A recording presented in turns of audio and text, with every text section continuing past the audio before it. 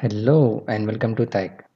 I am Adnan, and in this video we are going to discuss about the deployment pipelines in Power BI. It's a feature available in Power BI Premium as well as Premium per user. If you are new to this channel or if you haven't subscribed yet, just click on the subscribe button and also press the bell icon to get the latest notifications. But make sure you turn on the notification on your devices. Now let's get started. This is my Power BI workspace, and in this I am in training workspace. Now if you see on the left side, to expand this one, you got this option deployment pipelines. If you click there, if nothing is there, it will give you this screen. Yeah, these are the stages here. So now the first step is we have to create a pipeline, and then we can assign as a workspace, and then we can create three stages: development, test and production, and then we can share with other users. So let's create a pipeline. So click on this button, create a pipeline. So you need to give a name. I will give as this for training. So training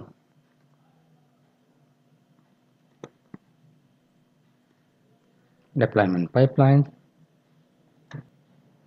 We can give the descriptions here, and then click on create. Once it is created, it will give three options here: deployment, test and production. As you can see here, no workspace has been assigned this stage. So at the bottom of this page, you have this option assign a workspace. So click here. You have three options here. Either you can start from the development and then test and then production, or else you can directly start from test and production. Basically, generally people will start from the development, so you can use this one, and here you need to select a workspace to which you are going to assign this deployment pipeline. For this one, the workspace has to be a premium workspace. So as of now, I have only the testing workspace in the premium capacity. That is, I have activated the premium per user capacity. I made a video about how you can activate the premium per user license on a workspace. So you can just check out that video.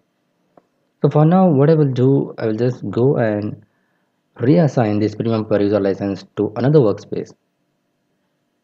So now I got these options here, and here also I have this create a pipeline. From here also I can create the pipeline. So click here, it will ask me the first step. As this state has I have already created, so I will go to here deployment pipeline and click on this training DP. If I click in assign a workspace, now if I select here, it will give me two of them here. So training workspace, as this is a preview feature of the premium per user, so I can assign multiple premium license for multiple workspaces. So here the training workspace, and select the deployment state. The content is being deployed and revised. The content is ready for testing, preview and verifying. Content has been tested and verified and is ready for production. This is a short description of these three stages. And then click assign now. So once you're done, it will give you the list of data sets and reports and dashboards. If you click here, it will give you the list of data sets and reports and dashboard here. Now you got this option deploy to test. So if you click here, it is creating a workspace actually. So it will take some time, depends on the capacity and depends on the files available here. So the testing training workspace test has been created here, and the content is being copied. So it is completed. Now if you click on this workspaces icon, so if you look at here, you got this training workspace. This is the one which is already there, And the training workspace test has been created by Power BI itself because of this deployment pipeline. And you have to just activate the premium per user license for this workspace, whereas these things will be considered by Power BI itself. So, and also you got this here, the green tick mark, that both of them are in sync, so no need to worry about that. If you notice, you have seen this icon here on the top right of this testing area. It is deployment settings. If you click here, dataset rule configuration. Select a dataset to create the rules you want applied when deploying this stage. If you click here, create rules defining parameter values and data sources for this dataset. These rules will be applied when deploying to this stage. You can go dataset settings to edit parameters directly. The thing is, for an example, for the development purpose, you are going to use some basic data to develop. Whereas for the testing purpose and for live production, you are going to use the real data. So in that case, you have this option here. You can change the data source over there. So click on add rule here and choose a data source. It is asking replace the data source with this one. So I'm going to select here. So this is the one which is available here, and with this one, and you have these options others here as well, so you can define it whatever it is. It is for test production. If you have this, you can select this one and then click on save.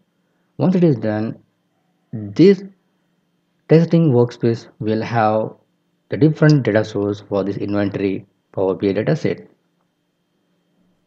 That's an advantage here. That's the cool thing, right? Yeah.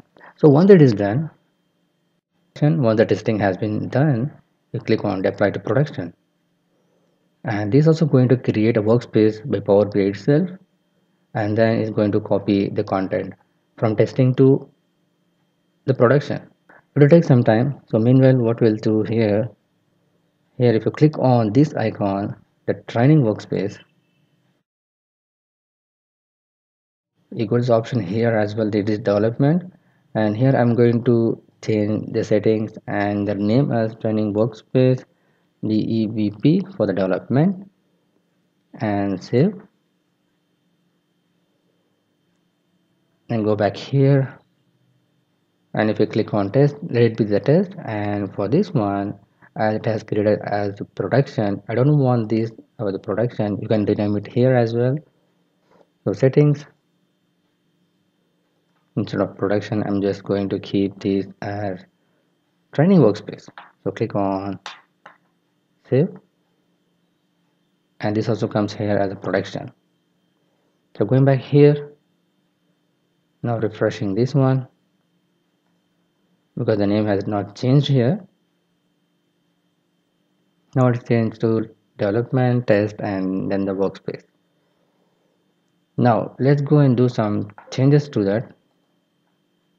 So clicking on this one to open up a report. I'm going to open this one. Okay, I'm not going to do anything. I'm just going to realign this one, or it's just considered as I'm making some changes to that report.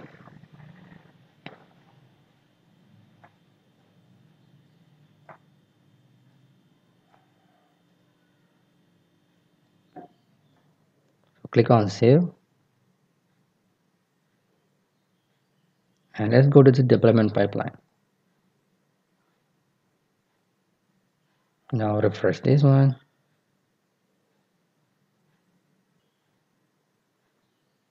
If you click here, changes were made to the content since the last deployment. So something has been changed from the last deployment between the development and then the test. Whereas from the test to production, nothing has changed, so it is still in green. So you can click on compare here, or you can just click on compare. So now it will give you this option, like this is the difference here. If for an example, I'm going to with this workspace, and out of this dataset, I'm going to create a report. I'm just going to add the group names here. That's it. And then we save. This is inventory group, just for an example. Save. Okay, now if I refresh this again, I got this one and then the two reports here. So if you click on compare, I got these two options. One, there is a difference and it is a new. If you click here, you got this option select related. Right? If you click here, it will also going to select the dataset as well. So if there is any change in the schema of that, then you have to select the dataset as well. Or it's just a visualization part, then you can just click on the report. So once you select these two, and if you want to deploy the new report as well, click here and then deploy it. It is going to replace the everything from the development to the testing environment. So whatever you have selected here, so click on deploy to test. Content will be replaced. One item will be replaced. This is what it is saying it here. So continue. It is copying the three items as well. So once it is done, we got this green symbol here. Whereas here, again, there's an error saying that changes were made to the content since the last deployment. When you click on compare again, it will give the same thing that this is missing here and there's a difference in the report. So again, you can select these things. It's not the reverse way. Actually, you have to select the report and then the select related. Okay. So now deploy to production. The same message, continue, done. So now everything is clear, everything is green. Okay, here's the access tab where you can give this access, who has the access to this deployment pipeline. Now, if you look at this here, publish app, and publish app, what does it mean is as these three of the workspaces are separate thing, development, test, and the production. Even though it looks in a single screen, but for Power BI, three of them are a separate thing and three other separate stages as well. In that case, it has created separate workspaces, separate data set, separate reports, and also separate apps for that. Because when it goes to the testing environment, the user can test the report, dashboard, and as well as the app. And for the real production also, the end users can access the report, dashboard, and apps as well. So that's the thing. It has created three separate workspaces and three separate everything for that. Now let's go and look at some limitations over there. The workspace must be a new workspace experience. You must be an admin of the workspace. The workspace is not assigned to any other pipeline. The workspace must reside on a premium capacity or Power BI premium. You cannot assign a workspace with Power BI samples to a pipeline state. Only workspaces that can be used with deployment pipelines will show in the list of workspaces you can select from that we have seen already. You have an option of backward deployment as well. If you click on these three dot options here, you have this option deploy to previous state. This will work only if the backward means the test and deployment workspace is empty here. Because when there may be some cases where whatever the data you have is the right production data. Now you decided to use the deployment pipeline. In that case, what you will do, you will just directly assign the existing workspace to the production and you will keep those two as a blank, and from there you click on this option, use this deploy to previous stage. In that case, you will use it will publish it to the Power BI will publish these things to test environment, and from test you can go to development. From there you can assign it to different users. They will start a development and then the test and then the production. So if you look at here, deployed items. When you deploy content from one pipeline to another state, the copied content contain the following items: dataset, reports, and dashboard. That we have said already. And the unsupported items are dataset that not originated from the PBIX. Reports based on unsupported datasets, template app workspace, paginated report, data flows, push datasets, and workbooks are not going to copy here. Items properties copied during deployment. During deployment, the following item properties are copied and override the items at the target state. Data source rules are supported, parameters rules are supported, report visuals, report page, dashboard size, model metadata, item relationship. Items that are not copied is the data. Data isn't being copied, only metadata is copied, as already said, and URL, ID, permission for a workspace of a specific item because that's a specific workspaces, each and everything, development, test, and production. So it's not going to copy that. And workspace setting as well as because these three are stages, not the same workspace, and auth content and settings because that's also a different thing. The following dataset properties are also not copied during deployment. Role assignment, refresh schedule. This is the important thing as these three are different workspaces and these three have the chances of different data source as well. So that you have to assign a different refresh schedule for each and everything for development, test and production. And also dataset credentials not going to copy. Query caching settings can be inherited from the capacity and then the endorsement settings. So that's it for now. Actually, it has a lot more to do with that. So with this video, you can go ahead with the deployment pipeline functionalities. So if you like this video and you understand the concept of this one, you just hit the like button. If you're new to this channel or if you haven't subscribed yet, just click on the subscribe button and also press the bell icon to get the latest notifications. But make sure you turn on the notification on your devices. Share it to the friends and colleagues. If you have any queries and feedback, just post it on the comment section below. Thanks for watching. Keep learning. See you in the next video.